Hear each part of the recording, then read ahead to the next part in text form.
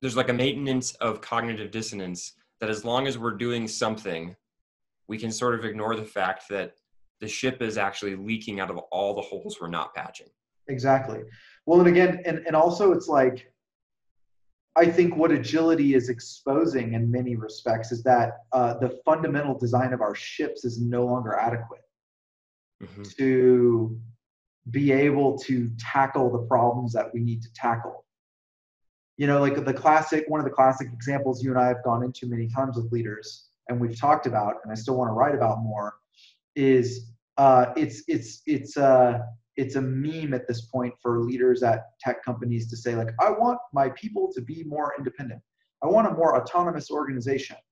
And it's like, well, if you want a more autonomous organization, it's a very noble thing to desire. But like you can't just do that because it's trendy, for one. And you also can't expect that without redesigning your ship, like redesigning the way that your organization interoperates, that you're going to be able to achieve that. Because if you have a very command and control hierarchical information flow structure at your organization, that's going to work against any effort you put in place to create autonomy, period. Right.